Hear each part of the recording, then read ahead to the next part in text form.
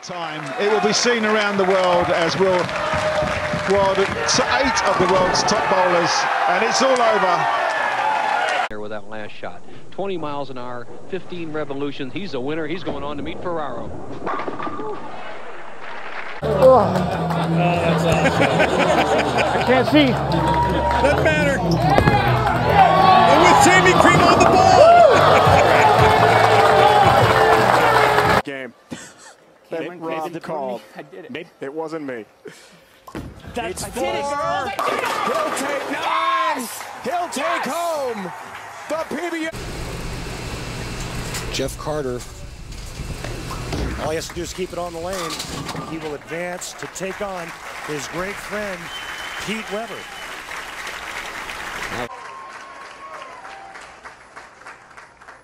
There's the spare ball.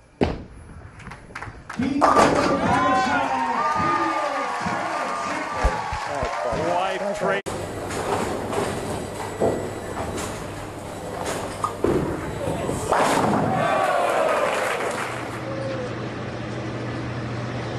Just got to keep it on the lane, basically. Needs 4 pins. He'll take 8, and he'll take a win.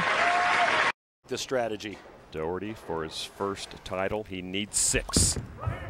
Yeah! Straight as an arrow. That's enough. Yeah! Trophy presentation, and Mike Albee will be laneside with your champion, Kevin McCune. Tour title winner. Put on a show. Yeah, what a great feeling to win your first title. Throw it straight down the middle. He just needs count. This match is over. He's going to take Walter Ray on in the next match. Lands 8 down. Rhino Page.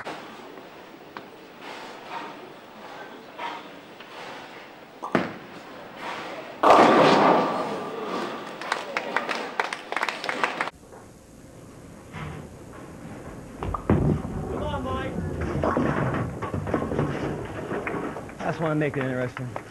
Well, he's done that. On national television, round 3 here earlier. 3 hours of coverage on ESPN. Having that ball go in the gutter, he's doing just that. Watch this. He knows all he needs is count.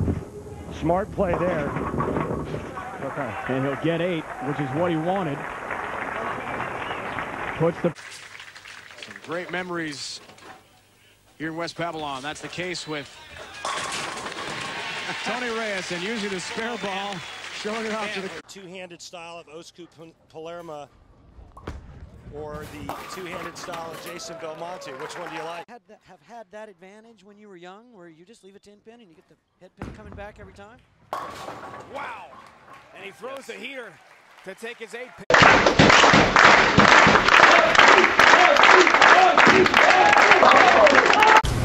Let's listen. Yes, yes, yes, yes, yes.